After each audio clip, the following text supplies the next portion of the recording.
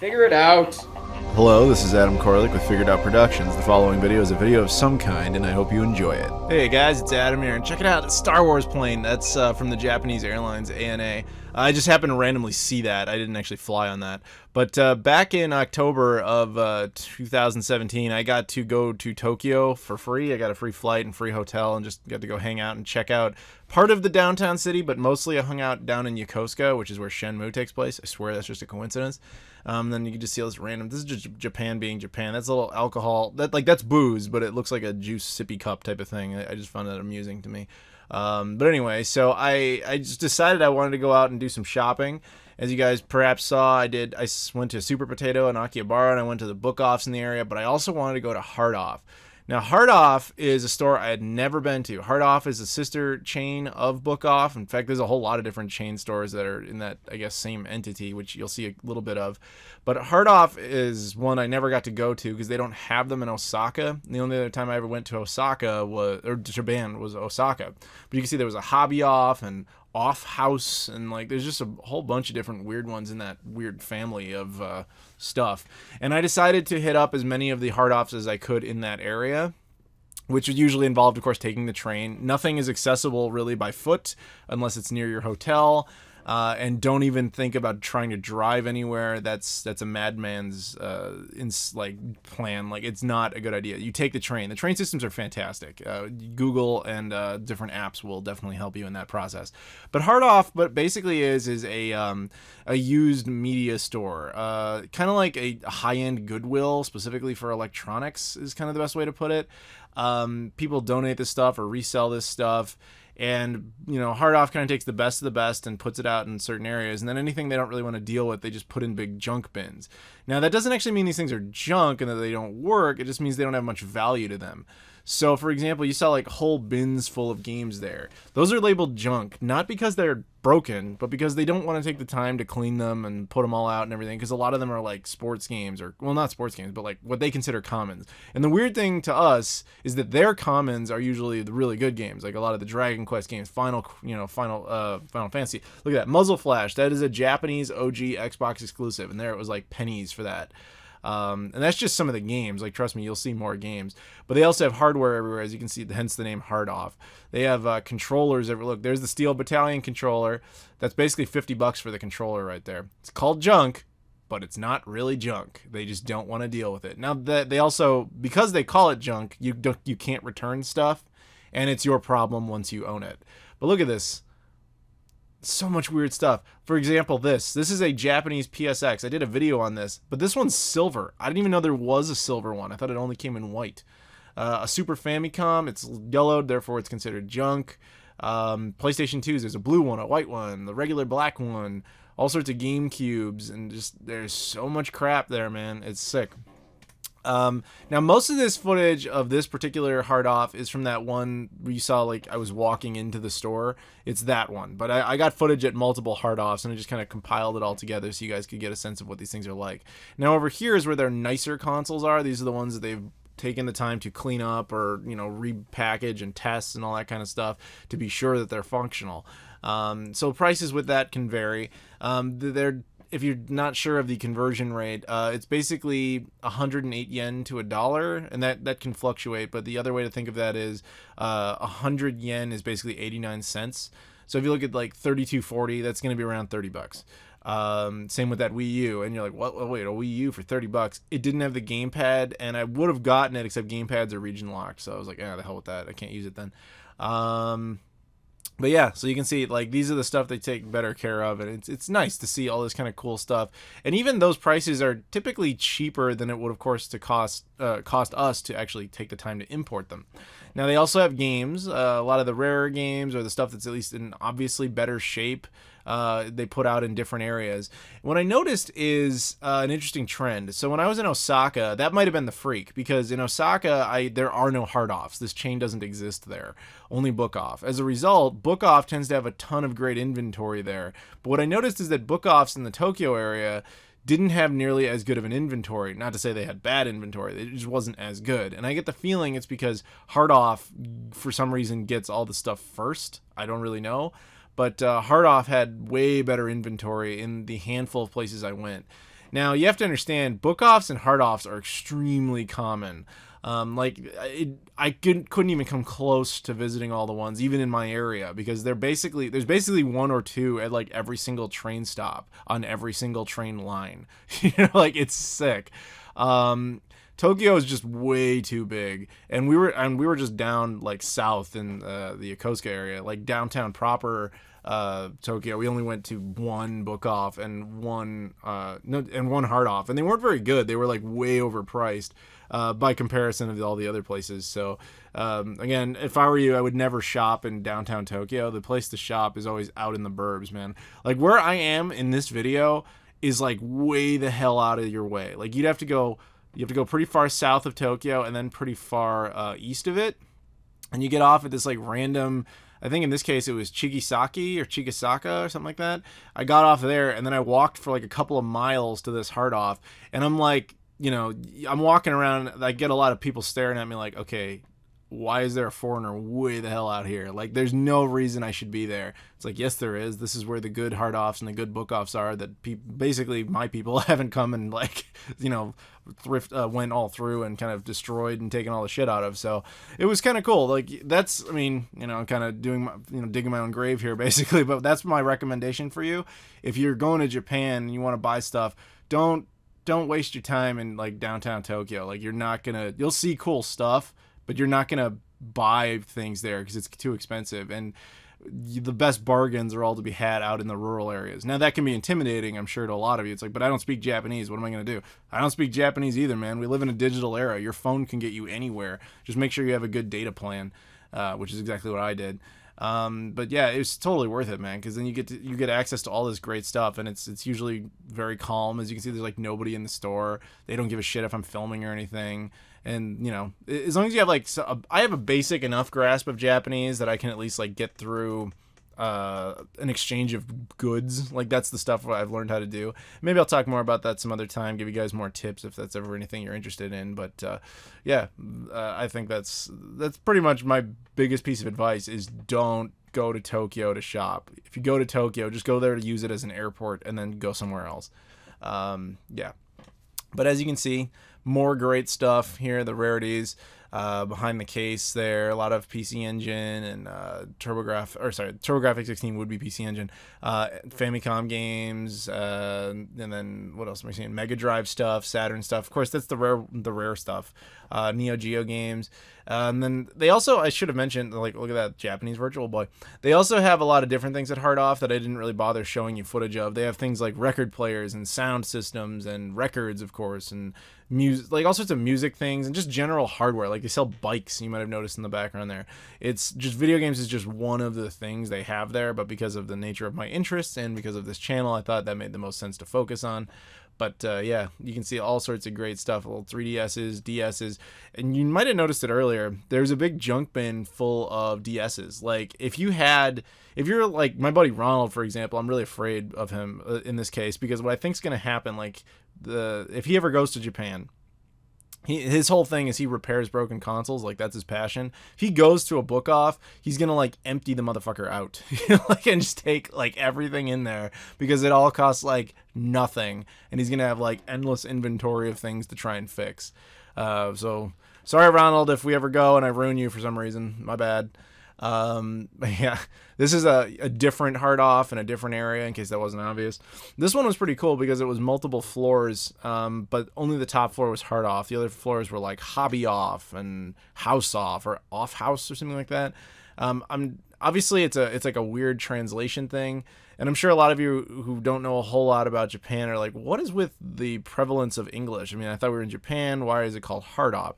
You have to understand, to the Japanese, English is interesting. It's like amusing to, like, they can read it and they typically have a better understanding of English than they let on.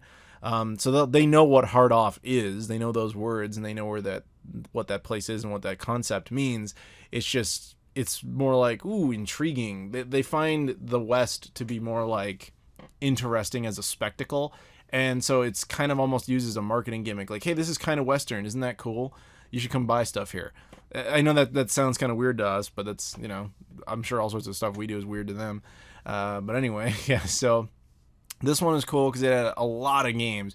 And that's what I was saying about by comparing it to Book Off. Book Offs usually are like this, at least in Osaka, where they just have like giant game sections. The Book Offs in the Tokyo area, at least, well, in the area I was down more near Yokosuka again, didn't do as well on the games. They had some great items in a couple of cases, but and if you go back, you can see all the pickups I got from the book offs I did. But in this case, this was the one to watch, because this, you'll see I got a lot of cool stuff at various hard offs. But of course, pickups will come towards the end of the video. But yeah, man, like, just look at all this shit. Like, there's so much cool stuff in there. Just, you know, boxed Neo Geo games, various boxed games for platforms we never even got, like Bandai WonderSwan, and the rare games for that, you know, various PC Engine hardware, AV top loaders for NES, Core Graphics 2, Densha to Go controllers, and like the gaming stuff just like never ends. Like, there's just so much of it. And this, again, this is the like good section. This is the section where everything's like considered not junk. There is still a junk section you're gonna see in a bit too. Xbox 360, OG Xbox, Xbox One, GameCube stuff.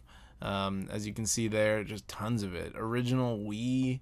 I wouldn't even dare to get into that. I mean, the Wii is not my favorite console, as I'm sure a lot of you know, but I can't even imagine how hard it would be to get into the Japanese exclusives over there. The Wii U, the Yakuza 1 and 2 HD pack right there, that's a Japanese exclusive, as is F1 Race right there. You saw that? At least physical editions are Japanese exclusives for the Wii U. PS3 stuff, again, that's another thing that's really hard to get into. One thing that can be kind of unfortunate is that there's so many games that came out physically in Japan that we never got, that unfortunately in Japan didn't have any sort of English compatibility. But then there'll be like Hong Kong versions that do have English compatibility, but, you know, Hong Kong's in China, it's not part of Japan, so you don't see those here, of course. And that kind of always bothered me, because it's like, dude, we're basically in like the all digital era. Why not just include English language on both, since you obviously made it, you know, and you release them at the same time? It's frustrating, you know, it's really frustrating. But here you have verified consoles, and you can see all the prices on those. You know, also come down to not just, you know, quality of the reliability of it, but also like the color. Like, so if any, like, a console's yellowed, for example, they like automatically take money off of it, which is nice. Now here we're in the junk section. See, again, junk. Note, it's not necessarily junk, it's just they don't want to have to deal with it. Look, a Japanese PSX, again, that's the white version. Again, I didn't even know there was a silver. That basically was like 15 bucks. Which, if I didn't already own one, I would have bought one just to have it, even though it might not have worked. In fact, in the case of the PSX, it probably wouldn't work. Those things never, ever work. But, yeah, more and more bins full of just games. Again, these are usually commons, which makes sense. But their version of commons can really throw... Like, this is an entire row of Pokemon stuff.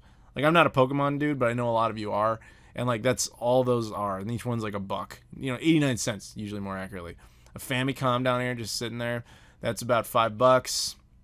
And then there's, you know, there's like a Super Famicom. That's about $10. Maybe even less, more like $9. Yeah, just tons of that stuff. And cartridge consoles are the best to get at places like this, because cartridge consoles very rarely go broken. Saturn, about $5, maybe $4.50 or so. Depends on if you're paying tax or not, which depends on your nationality. And how much you spend, because a lot of places will give you what's called tax-free if you spend over $50, or basically 5,000 yen or 5,400 yen, depending on which part of the country you're in and what store you're in. You have to spend over that amount and then show them your passport and say tax-free. Some stores will do it, other stores will not. I had way more luck with it in Osaka than I did in Tokyo. Only like 2 stores in Tokyo that I went to anyway honored it. I don't really know why, because they're mostly doing it for the Olympics, and the Olympics are going to be in Tokyo, not Osaka, but whatever. So yeah, and then here's yet another hard off. You see all that? That's a Switch. That's a Switch for like 420 bucks, something like that. Like, you know, they're inflating it because Switches are so uncommon over there and so highly sought after. But yeah, just more stuff. This one, I have to say, this particular hard off was totally worth going to, because there was so much cool stuff in there, but I could see why there was. This hard off was, this is hard to describe. For us to get to this store, we had to, I shit you not, walk up a mountain. like, you know, like not like straight up, of course. There's like railings and, you know, a smooth concrete path, but you're essentially just walking up a steep incline the whole time. And then when you get to the top of the mountain, there's like this little, you know, like suburban type of village up there. And then you go down the mountain and there's like this little valley full of more like suburban homes. And this was inside that suburban valley. Now, basically what I'm saying is, like, everyone in that area, this was like their only store to go drop stuff off, because Japanese people don't typically throw stuff away. They're much more, I guess, conservative about that. So they typically go and just try to get anything they can for it if they don't want it. So this area just had tons of stuff dumped into it. Every single one of those sealed, basically $1. And that comes with it's a Japanese exclusive game called like Quiz something or other. Comes with the microphone for the GameCube. They had like a whole box of them.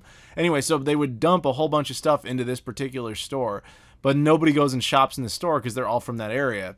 So basically, I came in, like, I got some Boss coffee. I came in and I'm just like, oh yeah, I got some money to spend and I want to buy some Japanese stuff. And it's just, you see so much great stuff in such great condition, and it's super cheap because of the location it's in. Like, anything in here in Tokyo would have cost you like 2 or 3 times as much. That's what I'm saying. Go to the rural areas, but it can be brutal. Like I said, had to walk up a mountain. This is a totally different hard off out near that big Buddha I showed you guys. Oh, actually, was that? No, that wasn't in this video. The big Buddha thing was in a different video. But yeah, I saw this big Buddha thing. It's the biggest Buddha in Japan, and I happened to just walk past it. I'm not a good tourist. I don't really care about the sights. I care about, I'm going to eat the food, I'm going to look for the game stores, and I'm going to get shit done. Like, I'm just going to relax and hang out. I don't like to see, like, oh, look, the biggest castle in the history of ever. Like, none of that stuff ever mattered to me. It's like, if I happen to walk past it, sure, I'll take a photo. I'm just a different type of tourist. But yeah, look, you know, like this again is the junk section. So you got all sorts of, like, that's a Wii for like $5. I think that's the 60 gigabyte PS3 right there. I was looking for a 60 gigabyte Japanese PS3 for cheap, but I wanted it to be guaranteed to work, which was the problem because they usually don't. Because then I could have played Japanese PS1, PS2, and PS3 games all on the same device. While I found a couple, I was never found one for the right price, and I'm kind of glad I didn't do it because they would be really hard to bring back because they're so big and so heavy. But I ended up doing okay. Like this time when I went out there, I brought a lot of suitcases. I actually put a suitcase inside of another suitcase. Like I planned ahead this time, unlike the first time where I very seriously underestimated how much crap I was going to come back with. But you guys, I mean, you've seen some of it already, but you will see at the end of this video the pickups and stuff. Oh, I'm sorry, Scott the Canadian. I just saw a Japanese Ghostbusters game in my own footage that I did not see when I was there. I'm sorry, dude. If I had seen that at the time, I would have grabbed that for you. Well, see, that's another good reason to go back and watch my own videos, huh? Because I had no idea. Scott the Canadian, my buddy, big into Ghostbuster stuff, and there was a Japanese Ghostbusters 2 copy right there. I didn't notice it. I'm so sorry. Yeah, my bad. But anyway, so there you go, just more and more stuff. And this has just got so much crap. Isn't it sick? And then there's like all these games you've never seen before and you had no idea that existed. Like that 1-48, it's like some sort of like Japanese date simulator with like real girls, and you're like, God, they got so much stuff over there that we never ever would have. But yeah, that's a quick look at the footage, and now let's go ahead and take a look at the pickups, shall we? So that was Hard Off, the ever infamous Hard Off. How fucking awesome was that place? So much cool shit. And as you can see, I did pretty well, and there's some stuff you're not seeing at the moment, but you will. Yeah, no, that place is obviously fantastic, and I absolutely killed it there. And it was really cool, man. Like, I brought 2 suitcases on this trip. Like, I literally packed one inside of another suitcase, just so I could, you know, only have to ship one. And then when I got there, it was like, bam, 2 suitcases, plus a backpack, plus my laptop case. Let's do this shit. And because you guys saw I bought some consoles and stuff, so like I filled up that space pretty quick. So I'm glad I brought the additional space. So yeah, everything I got at Hard Off. Let's do this. First, big stack of GameCube games. GameCube games are very cheap over there, so my general policy on it is I'm only going to get games that were Japanese exclusives to the GameCube. What that means is a GameCube game that, on the GameCube anyway, only came out in Japan. So some of these games might have come out in North America, but like on the PlayStation 2 or something like that. I don't care about that. I want the GameCube version. Make sense? And a lot of these never came out of Japan anyway. This one would be probably a very good example of that. First up, Captain Tsubasa Ugon Seda no Chosen. I don't know.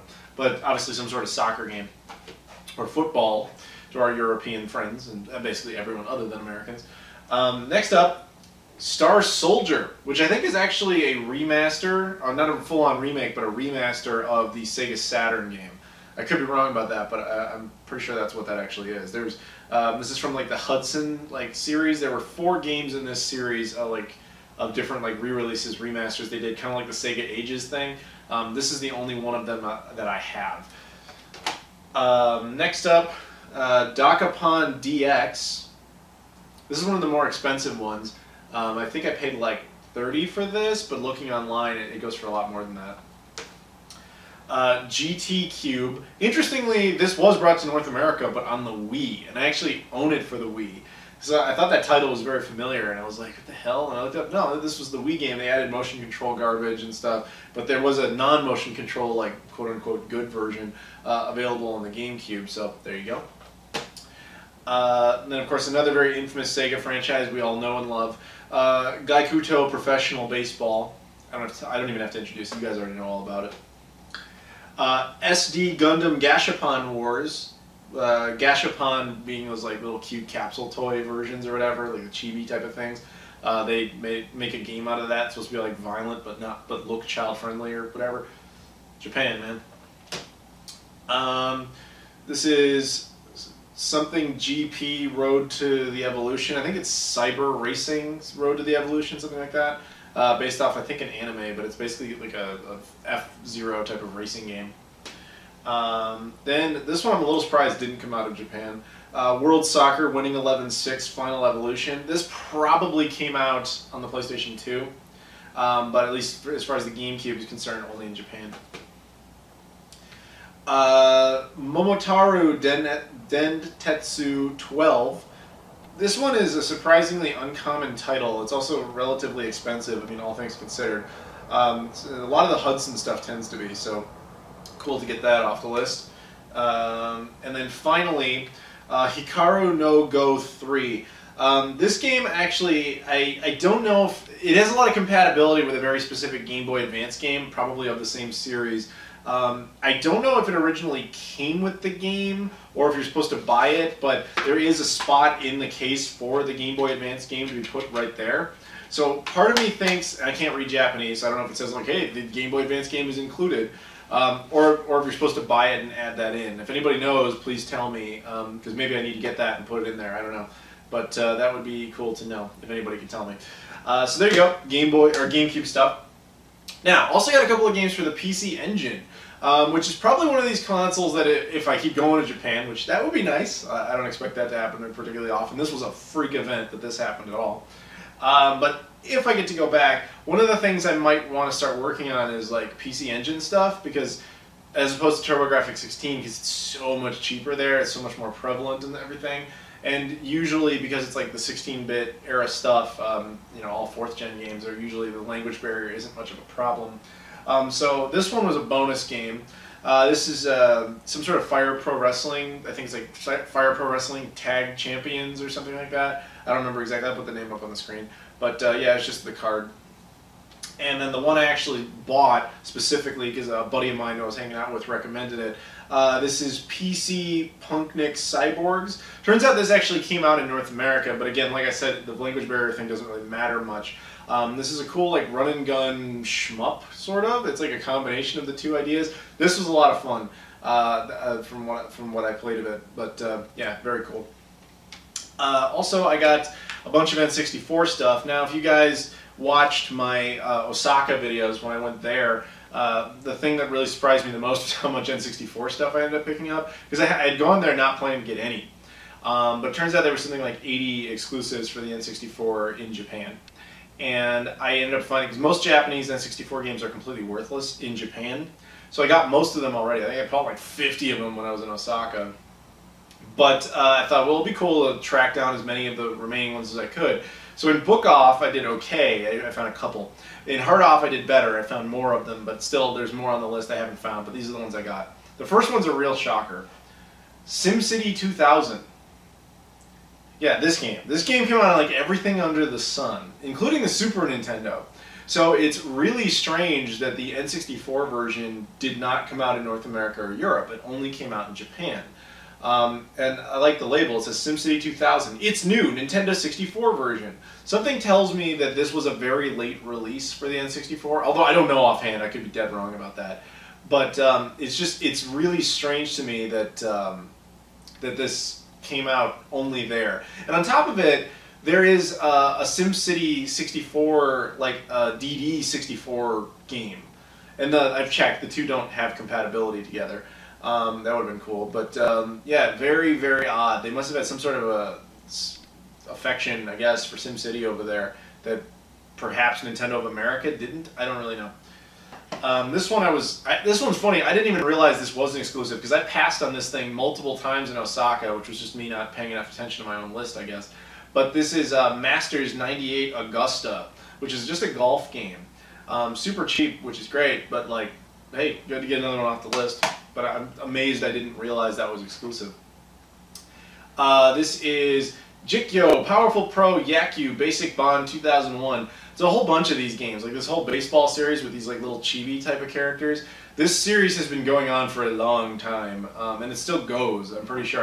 There's a ton of these on the GameCube. There's I think a bunch of these on the Wii. I don't think there's any on the Wii U or the Switch yet, but it might be a dead franchise. Oh, it's Konami. Yeah, it's a dead franchise. Never mind.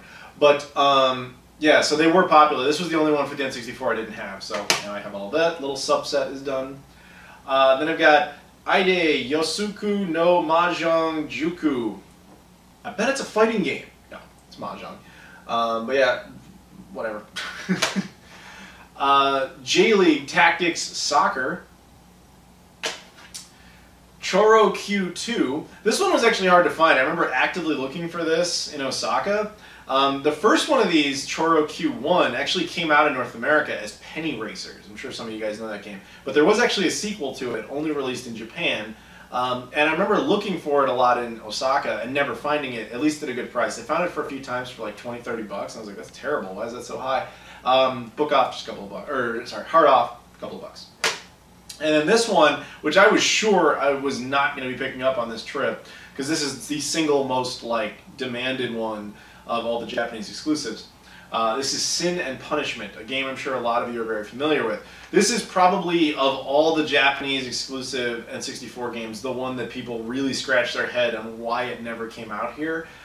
Even Nintendo probably regrets that decision, because they actually, the game is in Japanese, but they translated it into English, and you can actually buy this for a very brief time. It's almost over. On the Wii Virtual Shop, the eShop, not the eShop, the Virtual Shop for the Nintendo Wii specifically, you could actually buy the N64 version on there, translated into English. So like they clearly finished it at some point, but they never bothered to release it onto a cartridge.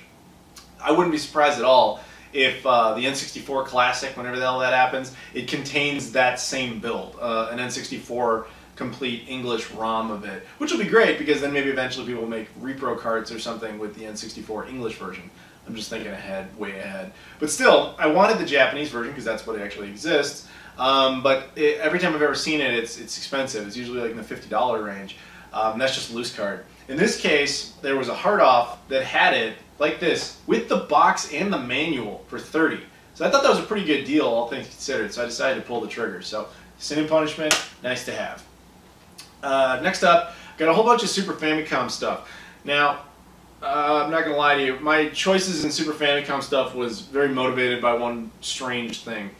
So you have to understand, if you saw my book off video from Osaka months ago, I didn't pick up a whole lot of Super Famicom stuff, but some of the stuff I did was Sailor Moon based. And I don't give a shit about Sailor Moon. I don't care about anime in general. I'm sorry, I just don't. But the reason I wanted some of those Sailor Moon games was that I had an ex-girlfriend who was really into Sailor Moon. And she, at one point, we were playing like on an EverDrive or something, and she was playing through some of these Sailor Moon games. And she found one that she pulled up, and it was this really cool, like, Streets of Rage style beat-em-up game. And I was like, this is really fun, which is weird because it's Sailor Moon. That's not something I have any real interest in, but it was a fun game, setting aside, like, the source material. So I wanted to find out what that game was. And unlike a smart person who would have just, like, Googled that information, I decided because the cartridges were cheap, I just kept picking them up and hoping to find the right one. So when I got back from Japan the first time, I tried them all out and I didn't have the right game. And I was like, fuck, alright, well if I ever go back, I'll find out. So I went back, obviously, and I decided I'm going to do the same stupid thing. I'm going to try and round up all these like Sailor Moon games, trying to find the right one. So did I succeed? Well, not in this case. This is Panic in Nakayoshi World, which is some sort of, I think it was a puzzle game, a Sailor Moon puzzle game. And then I sort of succeeded. This is Bishouju Shenshi Sailor Moon. This is essentially the game I was talking about, but not quite, because this was the actual one. This is Bishoujo Shenshi Sailor Moon R. This is the game I was describing a minute ago. The R being like it has more content type of a version. It's the more advanced version. This is a legit good game. I would recommend picking this up. You don't have to speak Japanese or anything. This is a fun beat 'em up style game if you like things like Streets of Rage games, or if you like the old Mighty Morphin Power Rangers games, like the good 2D beat 'em up ones. This is legit fun. And I'm sure the only reason it never came out here was just Sailor Moon was never really that popular here. But this is actually good. And then this one I bought, again, because I didn't know which one was going to be which. Bisujo Shenshi Sailor Moon Super S. Shuyakyu Sudu Datsu blah, I don't know. But this is, I think, an RPG, but I really don't remember. Because once I found that one, I was like, alright, good, I'm set. But yeah, got a bunch of Sailor Moon crap on that basis. I know. I'm embarrassed too. You don't have to be embarrassed for me. I already am. But next thing I got, and I was really happy to find this. This is RPG Tsukuru 2, also known as RPG Maker 2. Now you're looking at it like this is a really weird shape for a cartridge. You're right. Super Famicom cartridges traditionally look like this. Why does this look like this? It looks more like the Game Boy player. Well, you're close. So if you guys aren't aware, there was an add-on in Japan for the Super Famicom called the Satellaview. Now what it allowed it to do is it basically gave the console online capabilities. Not kind of the way we think of it now. It had different type of online capabilities where you could... It's really hard to describe because it was a very bizarre concept. There's a whole video dedicated to it. But basically any game that specifically utilized the Satellaview would have this extra slot here, and then these extra slots, there were different type of cartridges you could put in them, and they would basically act as memory cards, allowing you to download essentially DLC, if you want to think of it that way, for the games designed in mind.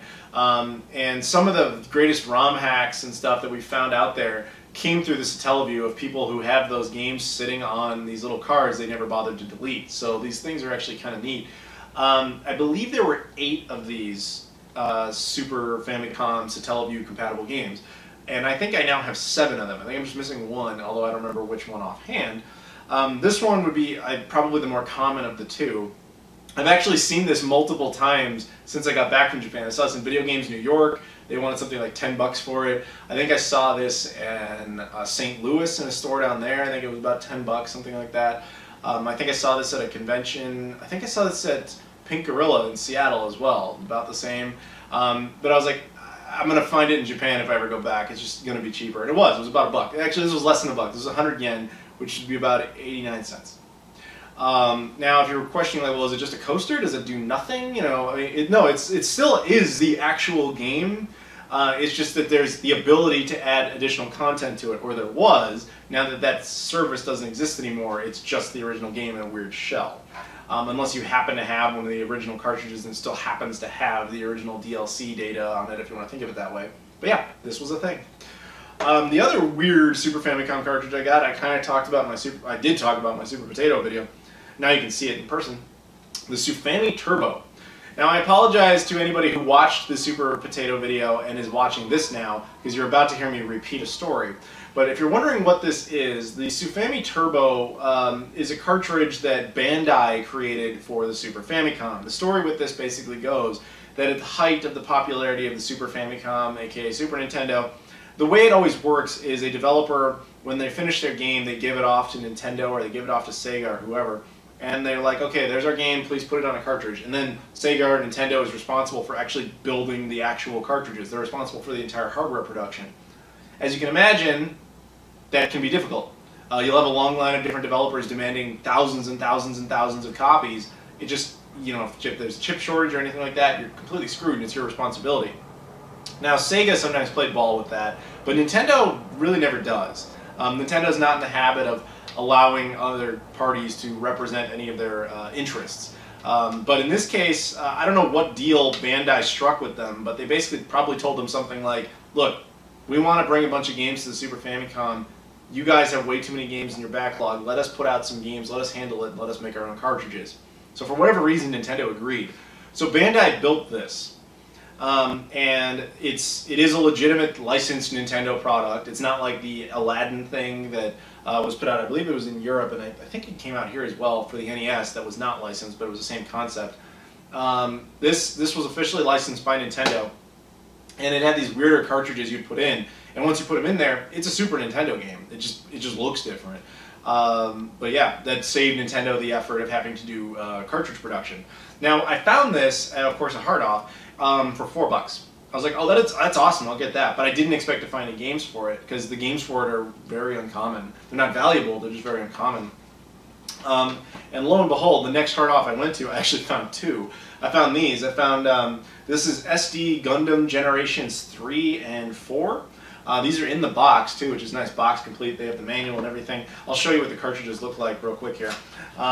Basically, this thing is neat. You know, it's got the manual there, and then the little cartridge, which looks, it's hard to even describe, like, equate that to anything. If I had to equate it to anything, this is going to be a weird comparison. The Amstrad GX4000 that only came out in the UK had cartridges very similar to this. So to like the 3 people in the UK who have one, yeah, that gives you a good sense of reference. You guys can also like shout out the video, be like, yeah, he mentioned that thing.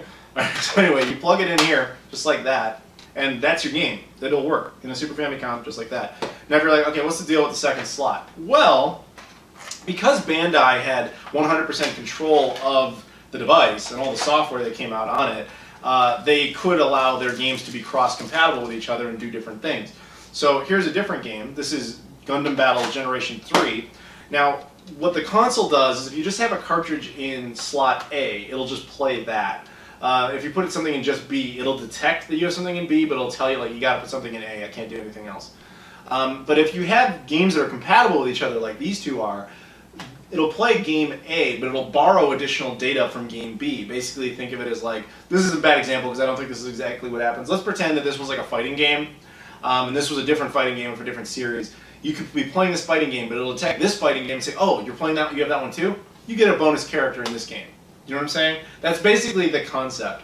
Ultimately, Bandai only put out 13 games for this thing. I actually now have 7 of them.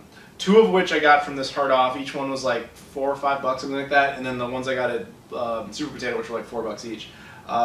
Like, they're not really valuable for the most part. They're just really uncommon because nobody had them, and nobody even really knows it exists. In fact, this is probably the most inclusive story on YouTube about the Sufami Turbo that I've seen anyway, and I'm just scratching the surface of the knowledge of this thing. So, yeah, it is cool. And if you're ever over there and you want to get one, it's a pretty cool thing to get in person. I wouldn't try buying this stuff online though, because the people who sell them online sell them for a lot more money than I paid. But there you go, cool thing. Now, I'll clean this part up later, but let's keep going. So, I got some other random cartridges here. This is an original Game Boy game based on, I guess, Tamagotchi. This was 50 cents. That's the only reason I bought it, because it was super cheap and just looked weird. I'm not really one for Game Boy stuff in general. I just kind of liked it because my buddy had actually been actively looking for this, but everywhere we found it, it didn't have this plate on it. There's a battery underneath that, and the button on the side here was usually ripped off. And I found 2 of them, basically 50 cents a piece, and so I bought him one, and then I bought myself one, just to whatever, just to have. So there you go. I didn't even know it was a Tamagotchi game until I got it back home and tested it out. That's how little I cared. I just thought it was just cool looking. A couple of games I actually really wanted for the longest time. First up is Transformers Mystery of Convoy. It should be Convoy, but it says Convoy. This is a Transformers Generation 1 game based loosely on Transformers the movie from 1986. I have always been perplexed as to why this game never came out in North America for the NES. Transformers and the NES were both at their height of popularity at the exact same time. The fact that this game was made and never released says something. I'm just not sure what that is. I know this game sucks balls. This is a bad, bad game. And that's the only reason I can think of that they never released it. Because Nintendo of America might have thought, like, look, man, kids are really going to hate this game. Maybe we shouldn't do that to them. But this is the same company that allowed LJN to make all sorts of garbage for that platform. So, I don't know, man, but it is strange to me this never came out. I, funny enough, did see this in Osaka a few times, but I always passed on it, and I don't know why I did. Maybe it was because it was like $5. But in this case, I found it in one of those like junk bins for like $1. So I was like, done, deal. But this one though, as much as I love Transformers, I was actually way more excited about this one because I know that one's not really worth shit. This one's actually a legit good game, and it's really, really legitimately shocking to me that this was never released here. This is Super Sentai Zyuranger. For those who don't know, Super Sentai Zyuranger was actually Mighty Morphin Power Rangers that we got, but in Japan. They got it a few years earlier, and it featured Japanese actors, of course, doing all the martial arts and all the Zords and the fighting and all that stuff. But at the same time, they also had all the human interaction scenes with Japanese actors. When they brought that here, they kept all the Zords and fighting and stuff, but they cut out all of the actors and replaced them with American actors. So it always perplexed me once I found out this game existed why we never got it, because yes, the NES was in its, was basically in its complete decline by the time that the show blew up, but at the same time there was like 1 year of crossover, like 93, 94. I just never understood why they didn't release this here in that time. I mean, Mighty Morphin Power Rangers games came out on everything under the sun. So I can only help but wonder what actually caused it. A couple of theories. I mean, yes, it has Japanese text in it, but hello, we've been able to translate stuff for a long time. Also, there are like little pictures and scenes of other characters from the Japanese show that never appeared in the American show. Maybe that was part of it, but I also think they probably could have fixed that. The best theory, though, that I have, and this is probably the most accurate one, is a simple licensing issue. This game was made by some company called Angel. I've never heard of them before. Whereas Bandai ended up doing all the games in North America and Europe, all the Mighty Morphin Power Rangers specific games. It's very possible they simply never got past that licensing issue, because it just perplexes me. Like a Mighty Morphin Power Rangers game on the NES would have made money. Especially, you just bring this game over there, a couple of tweaks, you would have made some cash. I'm surprised they never managed to pull that off. But regardless, have the Japanese one. Very happy to have it too, because it's an expensive game. It's usually like a $40 to $80 game. I remember seeing it in Osaka with my buddy James. We found it for like $45. I've seen it online for like $80. Fucking hard off in the junk bin for $2. Great to have that. Next up, got a couple of Famicom Disk System games. This one was actually recommended to me by my buddy while I was there. This is called Famicom Grand Prix F1 Race. He described it as like the spiritual precursor to Mario Kart, simply in the sense that it's Mario in a racing game, like he's in an F1 car. I don't think it has, I haven't been able to play it because I don't have a functional Famicom Disk System, but basically the similarities would just be that. I don't think there's any like, they fire the red shells or any kind of crap like that. I think it's just Mario in a racing game. But one could argue that the genesis of that series was actually from this game, not necessarily from the Super Nintendo game itself. But I don't know for sure, but that was enough for me to be like, yeah, I'll pick $2 or whatever for that, that's fine, I don't care. The other Famicom Disk System game I got, which I was much more excited about, purely for collector's reasons, this, Super Mario Bros. 2. Now, I'm sure a lot of you know this story, but in the event that you don't, Super Mario Bros. 2, well, after Super Mario Bros. Blew up on the NES and on the Famicom, it was logical that Nintendo was going to make a second one. So Nintendo of Japan produced this game, and they decided to use it to push the Famicom Disk System hardware, or at least that was part of the goal. But in North America, when they were about to bring the game over, they shipped this to them. They said, yeah, go ahead, try it out, that's the next one. Nintendo of America was like, no, they didn't want this game. The reason is, this game is extremely similar to the first one, like really, really similar, but at the same time, a lot harder. And they felt like, we will destroy our franchise with this game because it's just too hard for kids to play. That's how they felt. So they decided not to use it. And instead, they kind of dug through the assets of Japan's unclaimed Nintendo IPs, and they found one called Doki Doki Panic. Doki Doki Panic was a game produced by Miyamoto, produced by Nintendo in celebration of some sort of event that Nintendo was doing, or some sort of celebration in Japan. The game was just tied to that. But the actual game mechanics and everything was theirs. They just didn't own the characters. So what they decided to do was say, look, nobody in the West is going to know that franchise or any of that stuff. What we should do is take that game, reskin it completely with Mario characters, and release that as Super Mario Bros. 2. It's because of that that Super Mario Bros. 2 is usually considered the worst of the three in that trilogy in the West, because it's just an oddball game. But it was them essentially trying something new without actually trying something new. In Japan, though, they eventually took our version of Super Mario Bros. 2 and brought it back as Super Mario USA and put that out on the Famicom. And this version of the game wasn't released in North America until Super Mario All-Stars on the Super Nintendo. But I always thought it'd be cool to have the actual Super Mario Bros. 2 right here. So in this case, I found it with the plastic exterior. It has the manual. It's complete and everything. It was like $10, which is not an amazing price, but it's still pretty good, all things considered. So I was just happy to have that for the collection. Next up, I got this. This is Mahjong for the Sega SG-1000. You know, that great Mahjong franchise we're all in love with. What is the deal with Mahjong, man? Like, people love that shit. I don't get it. But good for them. Now, you're like, okay, why? What did you get that for? Well, this story goes back a little bit.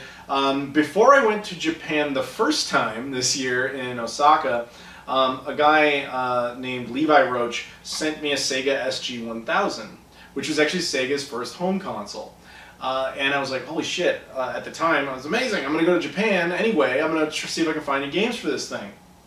And I did my best to round up whatever I could, but it was all like loose cartridges and generally not a very good price for them, like, you know, okay prices, but nothing really worthwhile. So the same logic applied when I went out this time. I was like, anything for the SG-1000 I don't have, if it's cheap, I'm going to pick it up. There was only 2 games I ever found, this one and another one that I already had. But in this case, because A, I didn't have the game, and B, because it had a manual, it was complete, in a box, it was like $9. I was like, done, I'm going to do that. I mean, yeah, I didn't want to pay $9 for a Mahjong game from 1983, sure, but at the same time, it's for a platform that never came out outside of Japan and technically New Zealand. So very cool to have that. Plus, it's just neat to like have a boxed SG-1000 game from Sega's first platform ever. So there you go, or first home console ever. And now onto their last home console ever. It's very rare that I get to pick up any Dreamcast stuff, just because I have most of it. I know, first world problems. But in this case, there was a couple of items I saw that I was like, oh shit, that's cool. Because one thing I was always kind of laxed on was the Japanese exclusive accessories. Because there's a lot of them, and you know, by the time I got around to that, it was just like, I'll pick the better ones. But since I was actually there, you can kind of, you know, more easily acquire them for less money. In this case, I picked this up. This is the Dreamcast keyboard. Now, as I'm sure a lot of you are aware, the Dreamcast had multiple keyboards out here, but in North America, they were the bigger, more standard keyboard that we use. In Japan, they typically use smaller keyboards for stuff. Now, I actually have one of the small keyboards, but it was specific to the Divers 2000 Dreamcast. This is just the vanilla, regular one. And it usually sells for like 30, 40 bucks online. They had it for $8. And the box is a little sun-faded, yes, but the item is essentially brand new. When you go inside, I mean, I looked at it already, it was in good shape, and it was one of those things where, I know I just sniffed it, but there's a reason for that. If anybody who buys Japanese products relatively often knows, when you open up Japanese stuff, there's this odor. I wouldn't describe it as good or bad, it's just a very particular scent that you'll recognize. Typically that's associated with new Japanese stuff, and this has that, which leads me to believe this thing has been sitting there basically sealed for, you know, years. So it's in amazing shape as a result of it, minus the box, which is just a little sun-faded. So $8, not going to complain about a cool Dreamcast peripheral I didn't have. Speaking of another Dreamcast peripheral I didn't have, I got this. This is the Godzilla Edition VMU. I remember seeing this thing when I was a kid on pictures and stuff, and I was like, that's awesome that they would just get that, because I'm a big Godzilla fan, and of course big Dreamcast fan, so like the idea of combining the two of them is awesome. This VMU in particular had like special Tamagotchi features. It has like a special Godzilla save on it that was compatible with a game called Godzilla Generations, and I guess you would use them together to do all sorts of weird Tamagotchi stuff, which was really popular at the time. The VMU itself I always found amusing because the lettering it uses is for the American Godzilla movie from '98. I was like, why of all the things would you pick that one? But yeah, that was strange because they really don't like that movie over there. But yeah, it's complete, although it's clearly been opened before. But whoever opened it obviously took good care of it because the VMU itself is in pristine shape. But clearly, like, the backing, like, it just slides right up like that. So it's clearly been, like, opened before, which, you know, I have no illusions that this thing was sealed or anything like that. But, yeah, for $9, that's all it's cost. And I was like, that's so cool to have it complete like that. So I picked that up. I'm not usually one for the VMUs for the Dreamcast, collecting those, because Japan went nuts with those things. There's, like, way too many of them. But in this case, Godzilla fan, it was right there in my face, complete, getting it. Next thing I got was a super rarity, something I was very excited about, But the person I was hanging out with was more excited about it, debatably. Like I said, I was hanging out with a buddy of mine named Fox. And he didn't get to go to stores with me nearly as often as I would have liked him to, but you know, he had other things he had to do. So there was a couple of times when he actually got to go. Now, if you're ever out game hunting with a buddy of yours, there are certain rules that apply. The most important one is that whoever sees it first has dibs. Those are the rules. You don't get to just jump on an item that you like just because the other person saw it too. Like, if, you know, you understand basic logic. You can't, like, your buddy can't see it, point it out to you, and then you run over and grab a clerk and say, it's mine, I want to get it. You can't do that. It's a dick move. Don't do that. There are rules. So in this case, he saw a couple of things that he wanted, that he liked, and that means those are his. He makes that call. And if he decides he doesn't want them, then I could get them if he wants me to, or if he's okay with that. So in this case, he was looking at a few different items, and he saw a Game Boy Advance SP Famicom Edition, and then he saw the thing that is sitting right here. And he was basically debating on which of the two he was going to get, because they were the same price, and he decided he was only going to spend money on one of them. So while I, of course, wanted him to pick the Game Boy Advance SP so that I could get this, I didn't try to encourage one way or the other. I was like, it's your call, man, whatever you pick. And so I rounded up all my items, and then eventually he made his decision. He decided to go with the Game Boy Advance SP, leaving this open, which he made very clear to me. He's like, this is something special, and the fact that this is just sitting here is amazing.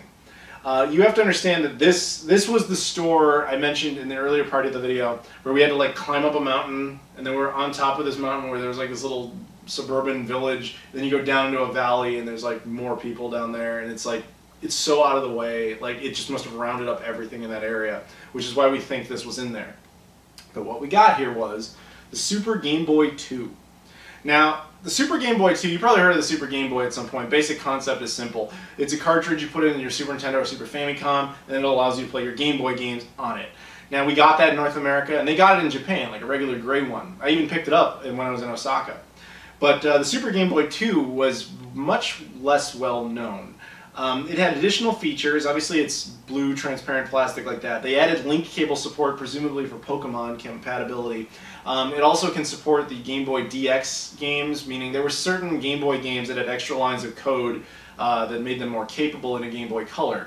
That happens to work with these. It has and I guess there were some additional features, like it is actually better at creating more accurate color palettes for a lot of games, stuff like that.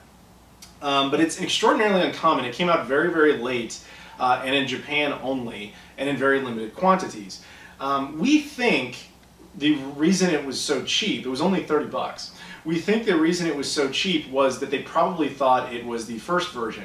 They probably just looked up Super Game Boy, saw regular ones, because the regular ones in the box are actually really not hard to find.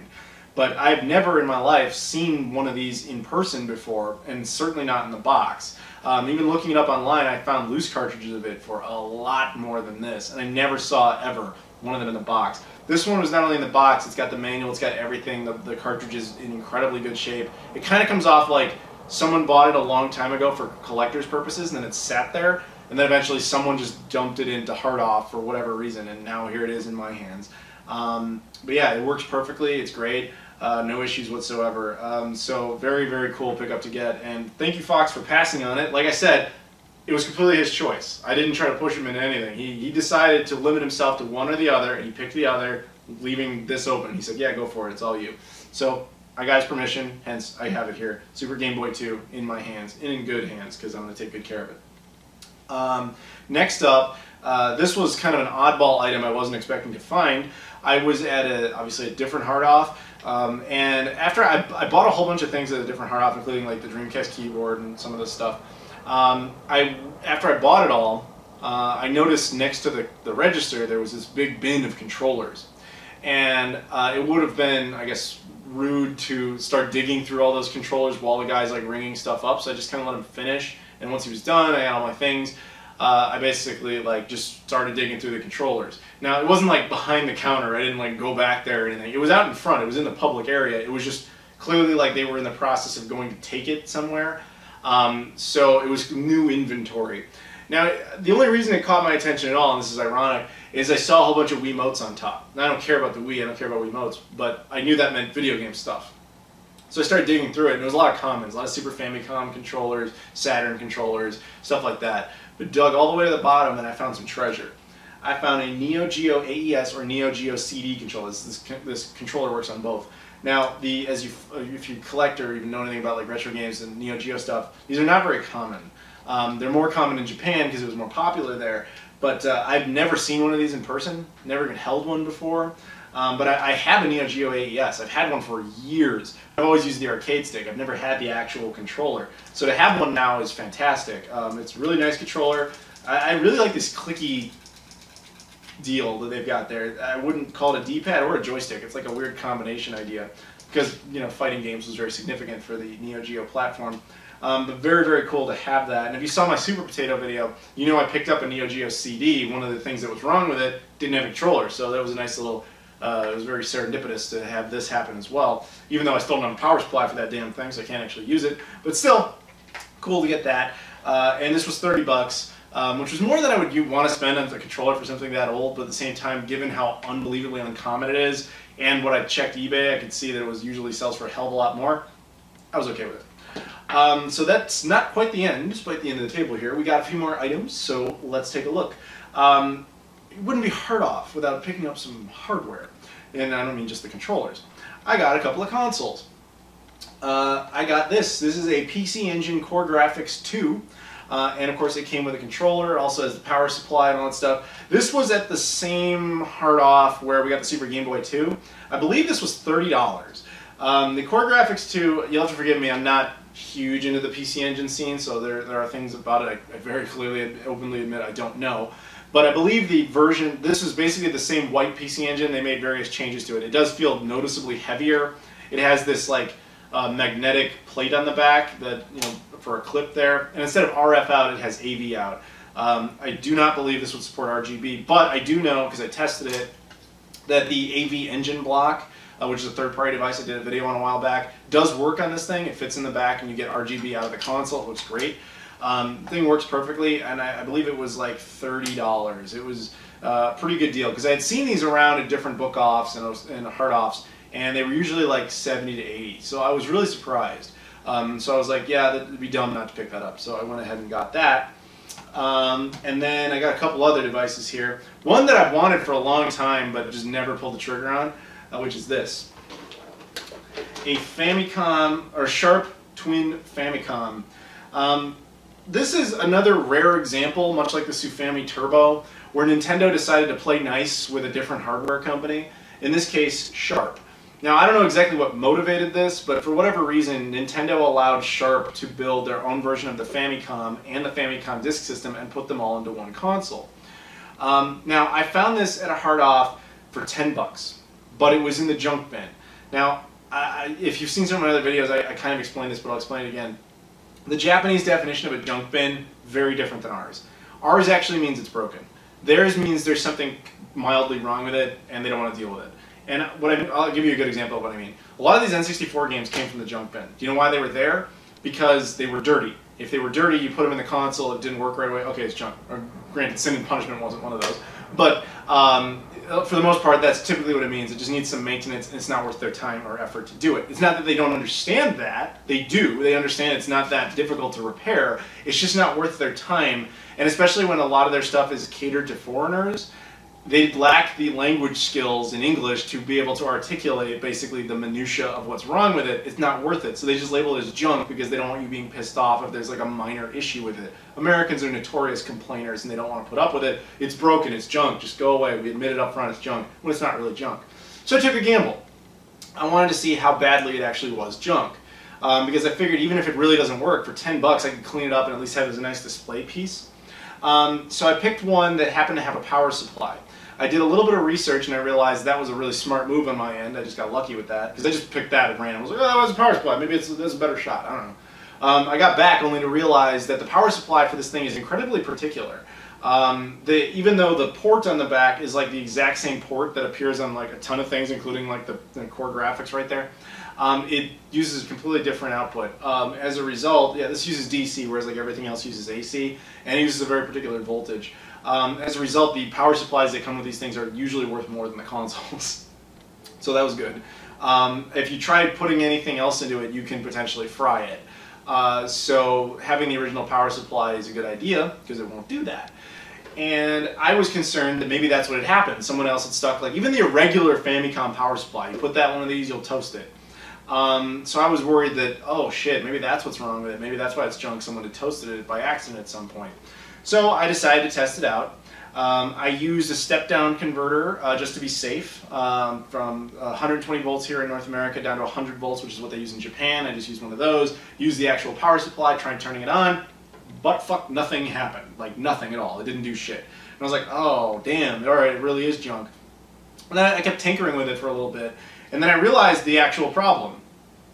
The composite port on the back is slightly loose. And what that means is it works, you just kind of have to finick with it a little bit, and once you do, suddenly the game started working. The Famicom games, I put Power Rangers in there, or Zhu Rangers. I put that in and it worked just fine. The controller works fine, I was able to play it, no problem. Then I was able to, once I had it working like that, I switched over to the disk system mode, and the BIOS for that came up, and that worked just fine, but it couldn't actually play games. Now the reason for that, I'm betting you, is that the belt in there basically needs to be replaced because that's extremely common with disk systems. But essentially, for 10 bucks, I got an almost entirely functional Famicom Twin Sharp, or Sharp Twin Famicom. Just basically needs the belt replaced. Like, yes, it'd be nice to fix the composite so it's a little bit more reliable, but honestly, this wouldn't be the ideal way to play Famicom games anyway, or even Famicom disk system games. If you want to use like the EverDrive on an HDMI modded NES, that'll work and it'll look a lot better. This is more of a collector's piece, but knowing that it actually works is great too. There's multiple colors of these too, if you're ever interested in one. But yeah, I got the one that came with the power supply and it ended up working out pretty well. So that's cool. And then finally, I got one last console here. I got the PC Duo. Now it's PC Duo, because in the West it's the Turbo Duo. It came with its controller. Now the Turbo Duo is much more valuable. Let's not kid ourselves, because it barely came out here, and it's rather sought after. In Japan, the PC Engine Duo is not common, but it's not nearly as sought after. But it was relatively cheap, so I decided to pull the trigger on it. It is the only way I would have to play any sort of CD games for the platform. As you can see, because it can play PC Engine CD games as well as the actual cartridges, or cue cards. Though I have to feign ignorance on this one. I turned it on, I powered it up, it worked just fine. It played the cartridges, or cue cards, perfectly fine. It was able to spin discs, but it couldn't load anything. Now, I'm not saying it doesn't work, because I honestly don't know. I know that, well, first of all, I don't have any PC Engine or PC Engine CD games, so that really didn't matter. I couldn't test a game. All I tried to do was test a music CD, and it would spin it and detect it, but wouldn't play it. Now, I don't know if it's supposed to be able to do that, so I don't know. And because I don't have any actual games, I don't know. But I also know that these things typically require some sort of cartridge or cue card that allows them to switch over or something like that. I feign complete ignorance when it comes to this, so I'm asking for any advice. If anybody knows what I'm supposed to do to have this thing play disc-based games, I'd love to know that. That'd be great. But yeah, I was happy to pick one of those up as well. So yeah, I did it pretty well. That was pretty cheap too, because again, hard off. Again, it was one of those junk bands, you know, so you're just like, oh shit, okay, cool. So that's the risk you take. But I could have gotten so much more crap there, but I decided to pick stuff I didn't have. Like, there's no reason, like, as tempting as it can be, when you see these, like, Famicoms that are sitting there, like, $5 or $4.50 or something like that, you're like, fuck, I want to pick that up just for that, because that's so cheap. I don't really need that. I have a Famicom, you know? But, so I focused more on stuff I didn't have. Maybe at some point, if I go completely insane and I'm ever back there, maybe I'll go crazy and buy, like, 80 Famicoms for no reason. Doubt it. I'm not a reseller. But anyway, yeah, hard off is the best. If you ever get the chance, please check it out. I want to thank you very much for watching this video. Hopefully you watched the book off video and the Super Potato video, and maybe even that Shenmue like video. If I probably didn't mention that one enough times. I was in the actual Dobuita Street in Yokosuka, which is where Shenmue takes place, and I got to do a video there, which is really cool. So yeah, you guys should check that stuff out if you haven't already. Thank you very much for watching, and I'll see you all later.